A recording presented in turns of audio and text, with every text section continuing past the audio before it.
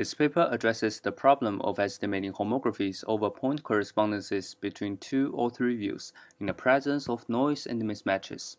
Previous state-of-the-art include RANSAC-based methods, which have a high complexity or are sensitive to a threshold choice. In this paper, we make the following contributions.